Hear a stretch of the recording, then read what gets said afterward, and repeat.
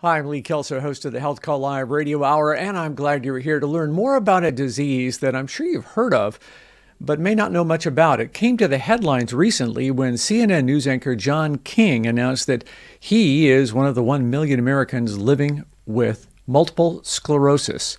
Let's learn more about this disease, what it does to all of your bodies, and what hope may be there in the future. And to do that with us is Tim Coetzee. He is the Chief Advocacy, Science Officer, and Services Officer for the National Multiple Sclerosis Society. Tim, thanks for joining us. Thanks for having me, Lee. It's a pleasure. The John King story really kind of drives home an important point, doesn't it? I mean, this is a disease that can be largely invisible. No, that's right. And John's story really is a reminder of a couple things. One is that people, as you said, nearly 1 million people live with this disease. But, as he also illustrated, you can live with MS and have a successful career, live powerfully. But also in doing that, you face a number of challenges. John's story is a reminder that for many people who have lived with MS today, they say how, they saw some symptoms. They didn't necessarily go to the doctor as quickly as they thought. And what we want to do is try to change and encourage people that, as you see symptoms, see the doctor, look for opportunities, look for options. But the important thing, I think, as John stressed in this interview, is the support system you have around you is really critical and vital as well. Yeah, let's get into all of that. So those symptoms, a lot of people don't recognize what is happening to them. I've read that people kind of sometimes will feel a tingling in their extremities or maybe just a sense of heaviness in some of their limbs. Is that about on target? That is. And so what's happening in MS, just to help define it for your audience, is that it's a disease that affects the brain and the spinal cord. And for reasons that we're still trying to tease out, your immune system, which is normally geared towards fighting off viruses and diseases, decides to turn on the nerve cells, and specifically the insulation that surrounds these nerve cells that's so important for those nerve cells working properly. And so what happens is when that damage starts happening, it can present in a number of different ways. For example, as you say, some people can say it's tingling or numbness or perhaps, a dragging of a leg. Sometimes people will have visual problems where they start having difficulty seeing out of one eye, and they can't quite figure it out. And when the doctor looks at them, they have what we call inflammation of the nerve, of the nerves that connect the eye to the brain. And so that's where the challenge for many people is it's so sometimes nondescript, and you're just like, it's just tingling. Oh, why am I worrying about it? But it's those symptoms that it's really important for people to look at and pay attention to. Well, none of us want to be, hypochondriacs, but give me the sequence of symptoms or the collection of symptoms you think I definitely need to go see a doctor about. Right. So, I think with a vision, as I said, if you go to get some glasses like I do, and the ophthalmologist says, I think you might have something we call optic neuritis, which is the medical term for inflammation of the nerves around your eye, you want to follow up on that and go and see the neurologist, see the specialist. If a person is having, difficulty walking, or they start having numbness and tingling and those kinds of things, definitely seeing those symptoms. The challenge is that sometimes it can be all over the place, and they can seem to be disconnected. But what we're learning is that, people who are diagnosed with MS start actually seeing the doctor more frequently for a lot of different things. And the key thing is if you start feeling like you've got neurological symptoms, like I said, anything with a vision or movement and the like, get with a neurologist. We know how to diagnose this disease, and by using different tests like MRIs, for example, where they can take a picture of the brain, we can learn very quickly if a person does or doesn't have MS. You mentioned earlier that the immune system is attacking what's called the myelin sheath, that insulation around the nerves, and that does show up in MRI. Do we know at all what's going on here, what sparks this, why some people have this problem? Yeah, so that's getting at the cause for MS has been one of those mysteries that has really challenged us. So there's some things we do know. We know that a person's genetic makeup can influence whether or not they're susceptible to MS. We know that exposure to some viruses like the Epstein-Barr virus or having low vitamin D levels are all what we call risk factors. And what we're learning is that it's a combination of risk factors like a person's genetic makeup, exposure to an event like perhaps having mono in childhood, for example, mononucleosis, which was associated with the virus Epstein-Barr virus. All of those come together to make a person more susceptible to developing MS. And it's those triggers that then we believe cause a person's immune system to then start attacking the brain really as an error. And the immune system is not supposed to be doing that, but for some reason it gets misdirected. And what we're trying to do is understand what causes it to get misdirected and what are the early clues that we might have that it's getting misdirected. Because if we have, if we can do earlier and earlier diagnosis, we could then go in and try to stop the disease in its tracks and make it really a tiny part of a person's life. Yeah, we'll come on to treatment in just a second, but let's go back to some of those kind of the information about this disease in general. It tends to hit women more than men, and that's kind of unusual. Oh, I guess not. I guess autoimmune diseases generally are more common in women, right? What age is onset typically? Right. So, I mean, for many of your viewers and listeners, they may hear that of MS as a disease of young individuals between 18 to 35. But what we're learning now is that actually it's a disease that can affect people across age ranges. We have individuals sometimes who are 60 years old being diagnosed with MS. Admittedly, that's rare for a person at that age to be diagnosed. We also have, there's some children that are diagnosed with MS, children as young as 6. Again, those are the rarest parts of the spectrum.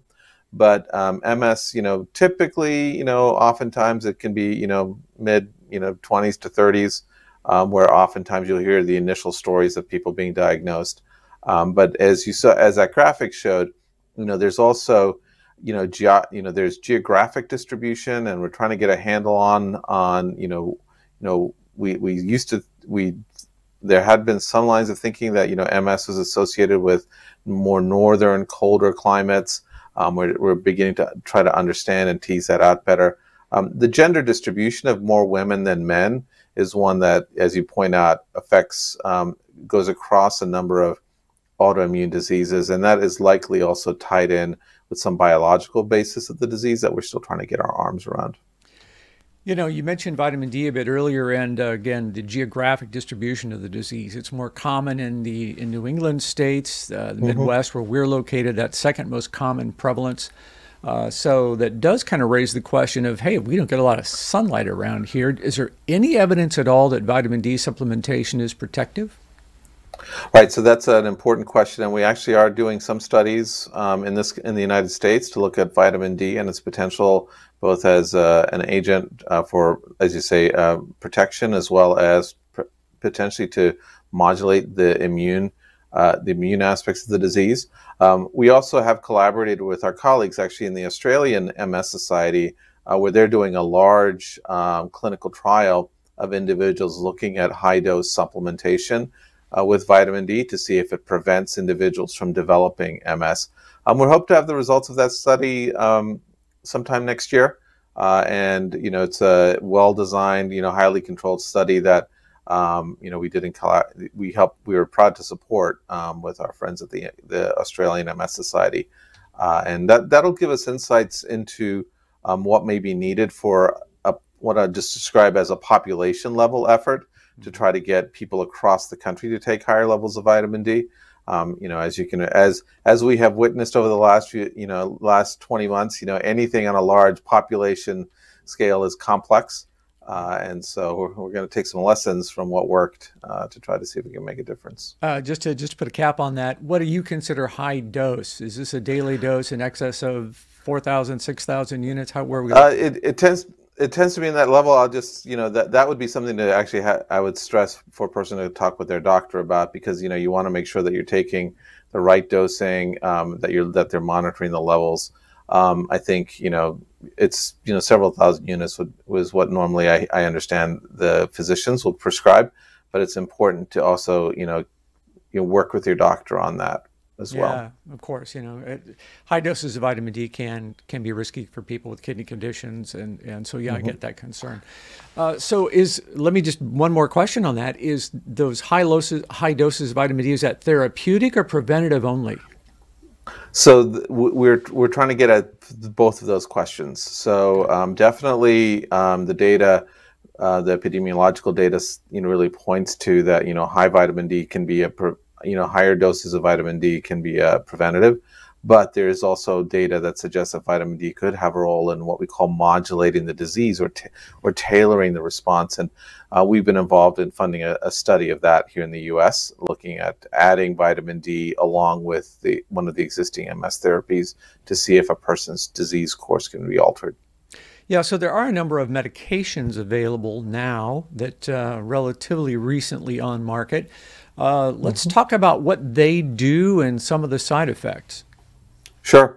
So, I mean, that's one of the good news about MS is that, as neurological diseases go, so these are diseases of the brain, we have seen incredible success in treating this disease. We now have more than 20 what we call disease modifying therapies. And what these treatments do is that they target the immune system that is acting up in MS, and they basically alter it so that a person's immune system actually, is dialed down in terms of the attacks it does on the brain, or shifted so that it's not attacking the brain.